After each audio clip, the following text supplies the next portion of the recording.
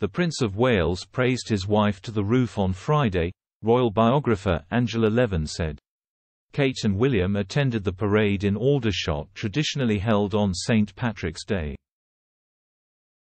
While this was far from being their first attendance at this yearly event, this year's parade was particularly poignant for Kate and William, as it saw the prince officially passing on his title of Colonel of the regiment to his wife.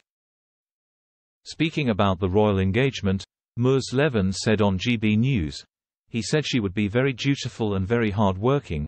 He praised her to the roof. And when she went on she said how grateful she was and thought it was a real honor. I just thought it was a real nice royal behavior of actually admiring each other." As noted by Ms. Levin, the heir to the throne didn't spare compliments for Kate.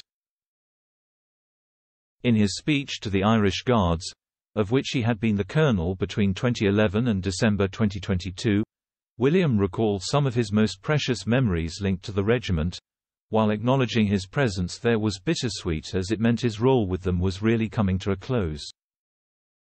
Speaking about his wife, he then said, "I may be stepping aside, but in Colonel Catherine you have a committed, focused and an already incredibly loyal 11th Colonel.